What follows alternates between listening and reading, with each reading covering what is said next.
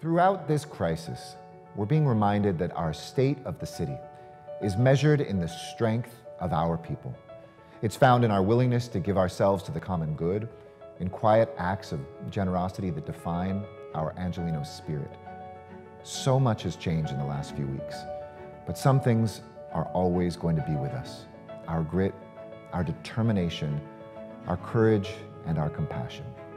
That is what makes LA so special and so strong. Good evening, Los Angeles. 46 days ago, our world changed. The lessons of history taught us that the cities that acted the slowest during pandemics suffered the most, in the toll paid both in lives and livelihoods. All of us remember the 2008 recession. Until now, it was the biggest economic blow of our lifetime, and it hurt. But there's no way to sugarcoat this.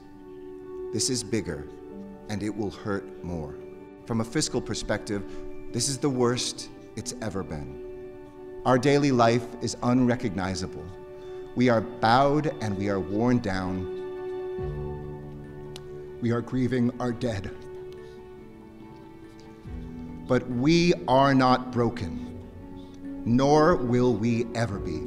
That spirit we have felt each night at home and across our neighborhoods and across this city, that is the spirit that must move our economic recovery and our commitment to heal an unjust world. There is no plan, no purchase, no wall that will forever protect Los Angeles from a threat like this.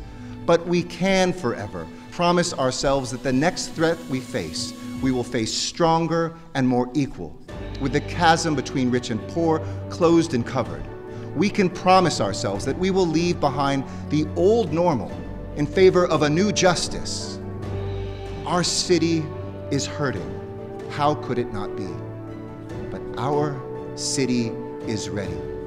Our hearts, Los Angeles, are stronger than ever, and we are the city of angels, and we will fly again.